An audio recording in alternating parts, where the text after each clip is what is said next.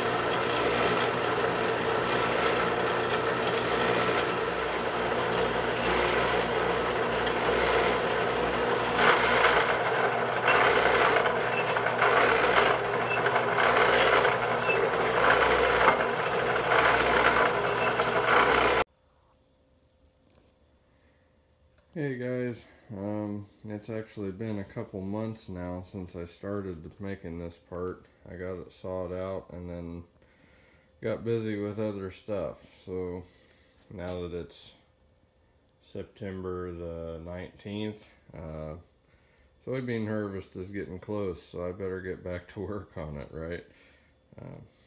So we've got it in this setup. We're gonna rough in the shape on this side, and then we'll stand it up. We'll finish the post, and then we'll flip it over and machine the bottom side and drill and tap all the holes in it. So that's going to be the plan. See how this works.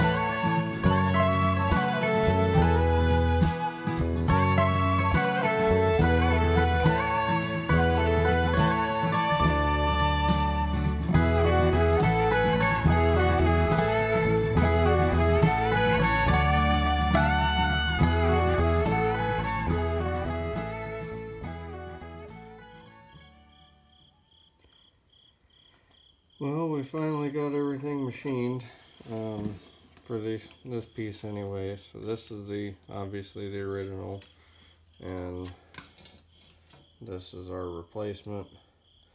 I still have to go through. I've just got everything kind of loosely put together. I need to trim these bolts off down here because I trim them off so that they're flush, and then Loctite everything together.